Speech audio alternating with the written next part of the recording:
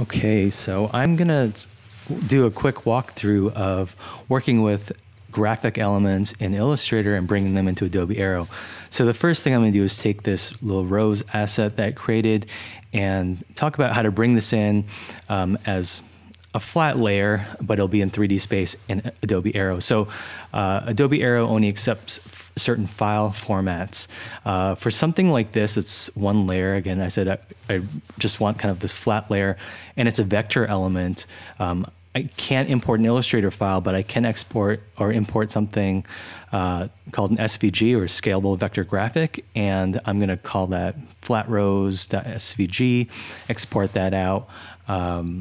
Yeah, and let's bring that into Adobe Aero and set that up.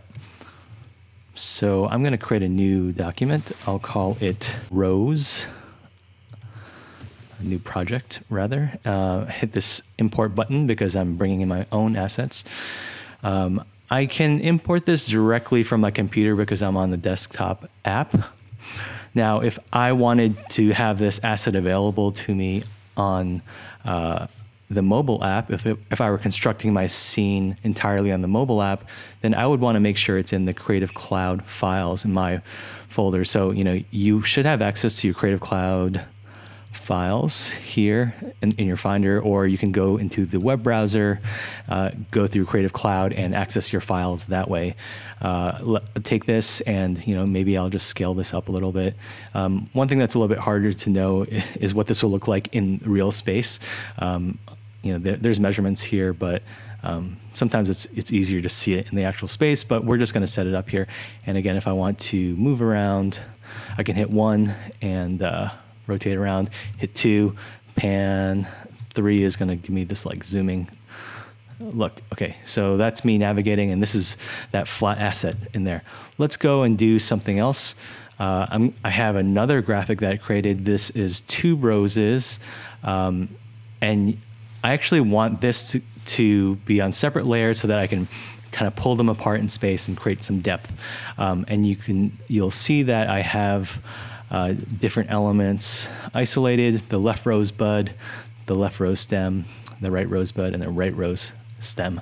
And the layer order is important. If I took these elements and I put them behind here, you should see that they're one is occluding the other, one is on top of, and that relationship is going to be preserved in Adobe Aero when I bring it in. So whatever is on top is going to be closer to us when we start separating it. So just keep that in mind. If you want it to appear in a certain way, you're going to have to layer these or order them. Okay, so we can't bring in the Illustrator file, but we can bring in, if we have multiple layers, probably the best thing for us to do is do a Photoshop file. So we'll change the export as Photoshop. That's going to preserve all the layers, and then we can work with that in Adobe Aero. So writing it as a Photoshop file. One thing I wanted to say about exporting as a Photoshop file, I kind of jumped right over this, but let's say I was exporting this as a PSD. Again, I'm just going to replace this. One thing to keep in mind is the resolution. Now, I made this file, it's 1080 pixels by 1080 pixels, and that's not super large, but you probably don't need to make an image that's like 5,000 pixels, and you probably don't need to go a really high resolution unless you're working really small, because these are raster graphics, and in your scene, if you see sort of fuzziness or pixel, some artifacts and things like that, just be aware of the relationship between the resolution and the quality. And there is always that trade-off between the quality and the speed of processing and sort of the ability to use it. So just be mindful of that. Let's go back into Adobe Aero. We'll press import again. I should have my rose is PSD. Open that up. And it's going to come in a little bit small, so let's scale it. Again, the scale tool is over here. I believe it's S for scale, and we'll move that around. I want to get to the side of this, and you can see right now everything is actually there is a little, it looks like there's a little bit of separation, but it's still we can do more with this. Yeah, it looks like there is a little bit of separation.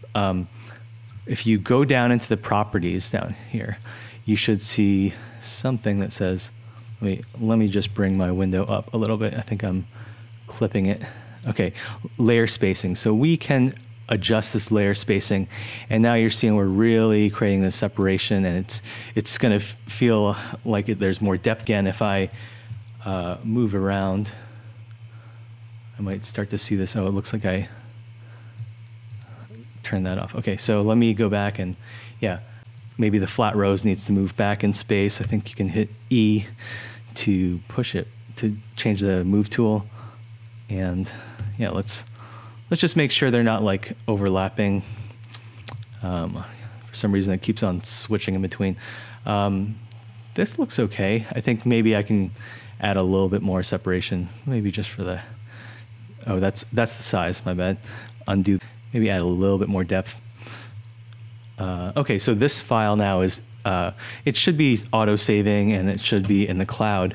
So the next step is to go out into the real world and on the mobile app, you know, take this into a real space, track it to a space, and yeah, create a video from this. One last thing, I just want to scoot it over a tiny bit. That's that. And again, I should have this file called Rose that I can pull up on my mobile app. Okay, so here I am in the mobile app. I've opened up the file that I created and slowly pan your device around the space to scan the space. Once we figure out the ground plane, we can import or can anchor this scene. Here I am, still in edit mode, just kind of walking around it, making sure it looks right. We can make changes within the app. So we could go and select these items, and we can, you know, move them around, rotate, scale. We can even adjust the behaviors and duplicate things, and you know, we can work in this app. I'm just doing some quick modifications, maybe just rotate it a little bit. But there's a lot you can do here. And again, this is in the cloud, so any changes you make should be updated. The next thing we'll do is press record, that red record button. And this is the result of recording from my phone. I just made these roses because I saw this rose mural, and this is filmed in Portland, which is sometimes called the City of Roses. So I was just riffing off of that. So hopefully this gives you enough to start making your own graphics and taking them out into the real world.